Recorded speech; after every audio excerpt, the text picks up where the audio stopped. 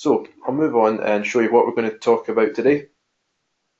So this is the agenda. So I'm going to start very briefly by talking about why geoscientists actually need this new feature. Quite often in Petrosys, we release features because clients have asked us to, because they require it.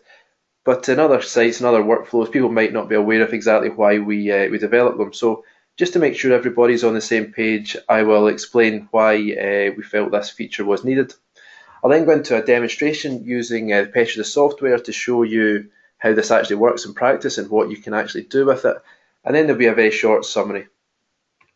So why do geoscientists actually need this feature which creates fault polygons from fault sticks? Well, when you're doing interpretation, as many of you will know, the way to interpret fault planes is often to interpret them as fault sticks, as you can see on this little image here. Now these fault sticks interpret the entire fault plane right through all of the horizons, and for interpretation purposes fault sticks work very well, which is why I guess they are used so often. The problem is that when mapping or when creating a surface, we're really only interested in displaying one surface at a time. Now you can see from the image I've displayed here, if you create a surface or a map with that one horizon, then it's really there's no use to display those fault sticks. They make the map look very messy. Obviously the fault sticks are relevant for the entire fault plane rather than just for that particular horizon. So they're really no use for mapping. So what we use instead for mapping are fault polygons. Now fault polygons show the limit of the fault plane within that one surface, and they make the map much tidier and show much better detail than fault sticks. Now the point I'm trying to get to is that the current methods to go from the interpretation stage from the fault sticks to the mapping tool, the fault polygons, the current methods are very time consuming and often will generate fault polygons that are not very accurate. Now there's a couple of examples of what people do to convert their fault sticks to fault polygons. The first thing that we see a lot of clients doing within their interpretation systems is to manually digitize the fault polygons. So they will display the interpretation. There will be gaps within the interpretation where the fault sticks would run, and they will manually digitize using some sort of editor within the interpretation tool. They will manually digitize the fault polygons. Now that might be fine if you've only got 2 or 3 faults to digitize, but if you look at this example on the right, this is by no means there's by no means a lot of faults in this area, but you might have 20 faults, for example. If you imagine digitizing each of those fault polygons for 20 different horizons, very quickly you're going to have to start digitizing an unrealistic number of fault polygons. So sometimes this workflow is just completely unrealistic. Now the other alternative that we see people doing is to build up some sort of geological model, a static model, a framework model, whatever it might be called, where the fault sticks are converted to fault planes and you start building an interrelationship of horizons. Now this does work, but to generate accurate fault polygons, this does take some time. It's quite an iterative process, and for many situations it's far more work than is actually needed to simply generate a map or a surface. So where does Petrosys come in then? Well, in this new tool, you can, with this new tool and with combining with other Petrosys features, geoscientists can do a few things. Now, in the demonstration, I'm going to focus on these 4 points. So I'll introduce the 4 points and then I'll go on to the demonstration. The first thing that geoscientists can do with this new tool is to create fault polygons from the fault sticks very quickly and very accurately. It's actually a very simple process, and like I say, I'll take you through that in the demonstration. The second thing this tool allows you to do is to QC the interpretation of your fault sticks by displaying the results on the map. So you can see I've displayed the fault polygons on the map, and quite clearly in this area there's some problems with them. And what you can do is you can go back to the fault stick interpretation and reinterpret based on these problems. And again, I'll show you that in the demonstration. Third thing you can do is to improve the fault polygons if required. So you can do this in an automatic approach when you first generate the polygons by applying a smoothing factor. The second thing you can do is to manually reinterpret the fault polygons using the Petrosys graphical editing tool called the spatial editor. The fourth thing that's quite an important point is that you can easily export these results back to other formats. So Petrosys is tightly integrated with a range of different applications, and so you don't need to worry about having everything reformatted to be able to use in another system. You can simply press some buttons in Petrosys and it will do it for you. So exporting the results so that you can continue with your other modelling requirements is important. So I'll jump out of PowerPoint and I'll go into the software. Now let me just open up Petrel just to show you what I'm using today. Now I'm using a Petrel dataset. We do support other fault stick types and I'll show you those as we go through. The data that I have available is a 3D interpretation, so you can see these 3D points here, and I also have some fault sticks. And I'm going to, first of all, just display those in Petrosys, as you see here, and I'm going to show you the new tool. So I'll open up Surface Modelling. So part one of this demo then is to show you how easy it is to create the fault polygons from the fault sticks. Now, I'll double click on this task here. Now, if you're not familiar with Petrosys, and I'm going a little bit fast here, please let me know and I can easily rerun this with a little bit more in-depth or slow down a little bit more at a later date for yourself. I just want to run through this fairly quickly just to show you the new feature. Now the two things that I'm doing within this task here, the first is to go into the input data and you'll see I'm connected directly to my Petrel project and I'm connected to the interpretation. The second thing that I'm doing is I'm using the fault sticks data from Petrel. Now in previous versions of Petrosys it was only fault polygons you could use. You can now use fault sticks, and if I open up this panel here, you'll see we can use Dug Insight, Paradigm, Petrel, and Sizeworks or Landmark faults. Now, if there's a software package you use and we don't support it under the fault sticks tab there, please do let me know after the webinar, either by email or by talking to me directly. It's very important we understand what our clients need, otherwise we won't be able to add that in. So when you're connected to the fault sticks, just a case of simply clicking OK, and we can run through that. Now what that will do is it will calculate the intersection of the horizon with the fault sticks, and it will generate a nice fault polygon with the nice grid and contours for me. So like I said, very easy to create this. When that's finished, I'll just go back to my map and I'll just simply show you the results, which is this there here. So you can see it's generated these fault polygons with the nice contours coming around them there as well.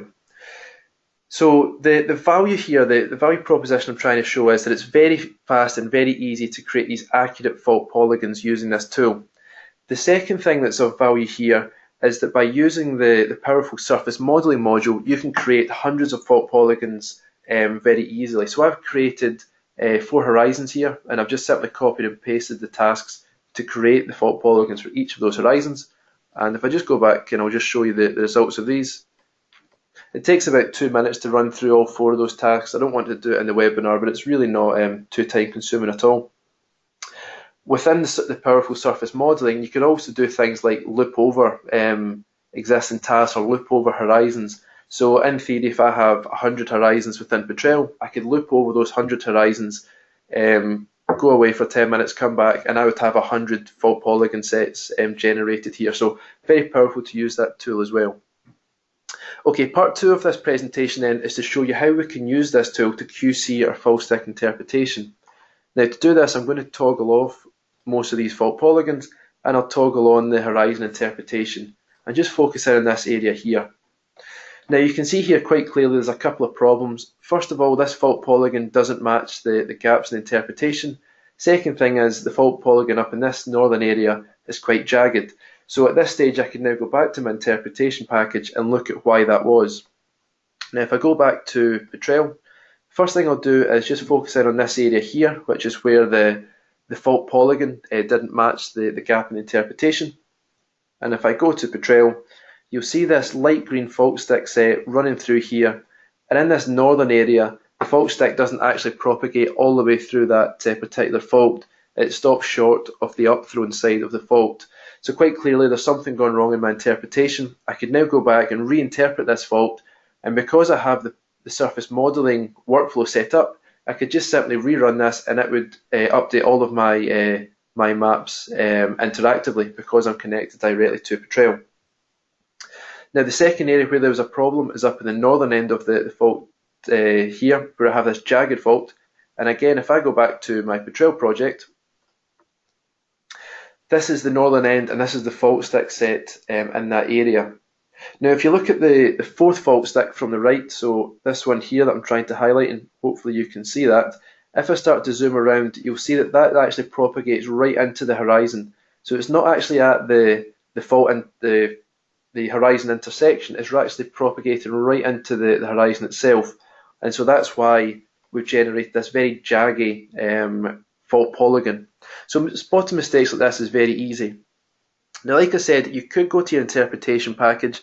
Because we're connected directly to it, it would be very easy to rerun the task in Petrosys. However, what we'll do at this stage is move on to part 3 of the presentation, which is to show you how we can improve the fault polygons using Petrosys. Now, there are two options to improve the fault polygons. The first thing is the automatic method. If I go back into the faults tab, you'll see there's an option to smooth the fault polygons. Now, you can smooth by a low, a medium, or a high amount. I'll just choose medium, and I'll just run through that task. And what you'll find is that once I've chosen that option, all of these this jagged interpretation here has been removed. Now, obviously, if your fault stick interpretation is perfect, then you don't need to do this. But in the real world, imaging faults is not an exact science. So using this smoothing option can allow you to generate realistic fault polygons without having to spend hours and hours reinterpreting all your fault sticks. So if I go back to the map, I'll click refresh and you can see those jags are now away.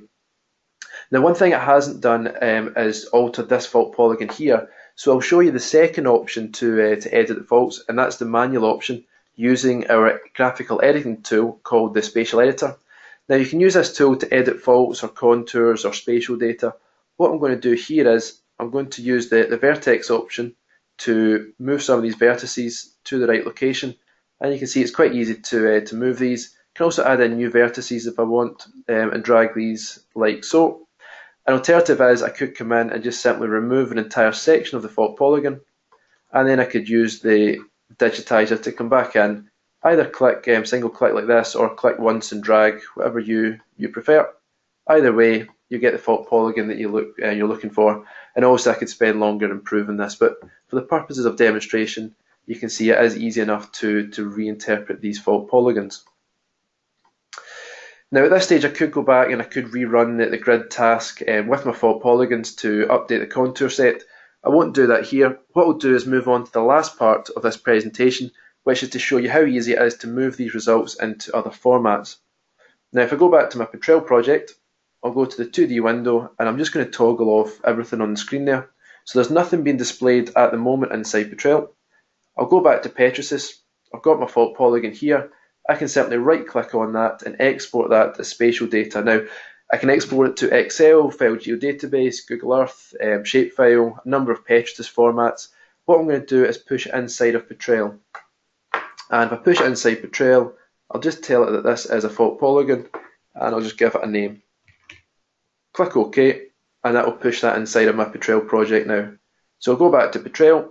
You can see my fault polygon data set is there, and if I expand the tree, you'll see I now have a fault polygon layer, and I can do whatever I would usually do with that fault polygon layer within Petrel. Final thing to point out is that I've done this from the map. However, there are export options available from the powerful surface modeling module. So again, if I had generated 100 fault polygons or 100 fault polygon layers, I could export all of those back in one click using this powerful tool. Okay, so let me just move back to the PowerPoint and I'll just summarise what we've talked about. I've actually just got the same slide that I had before, so I'll just make sure that I've just reiterate those points, make sure I've covered everything.